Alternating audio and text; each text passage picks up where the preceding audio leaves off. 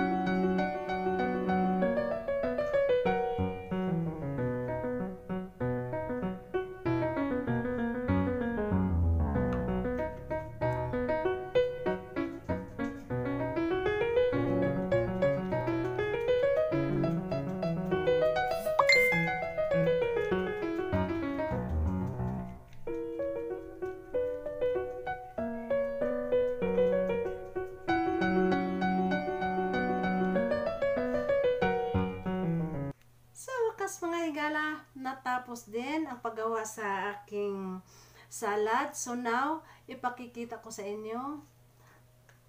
Ready to eat na siya. Ito na ang aking stuffed tomato salad with tuna. Pero mga higala, ngayon mas gusto ko kapag may tinapay. Pero nasa sa inyo anong gusto nyo. Pwedeng walang tinapay, pwedeng meron. Ayun.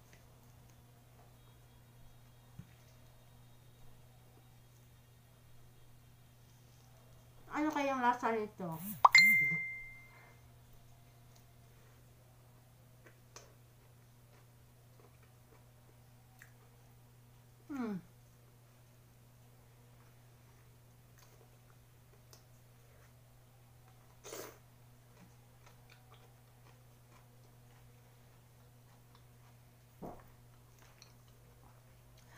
Grabe. Grabe mga higala. Oh, sarap. Sarap. Sarap talaga mga higala. Yeah, lalo na pag may tinapay. Kahit anong tinapay gusto nyo. Kung anong meron, kung anong gusto nyo. Sarap siya.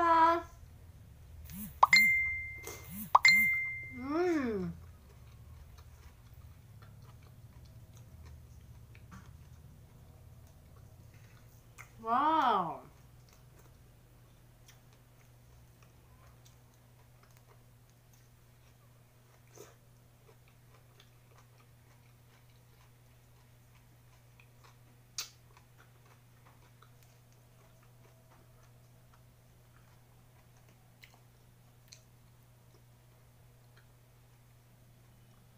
Again, mag-subscribe na and like and share, at huwag kalimutan pindutin ang notification bell para updated kayo sa mga susunod na videos ko.